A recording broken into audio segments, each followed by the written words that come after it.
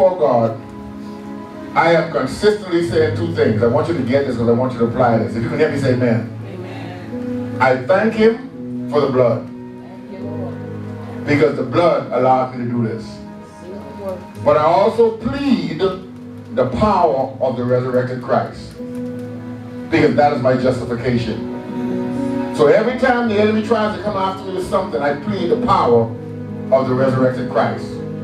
No matter what you go through, how you go through it, remember that he was offered up for your transgressions, raised up again for your justification.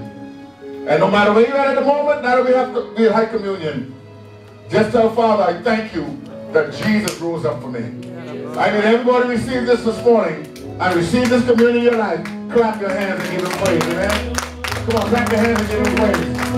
Just praise him, just praise him, just praise him, just praise him. Just praise him.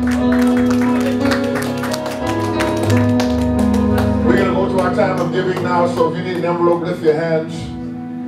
You may be seated.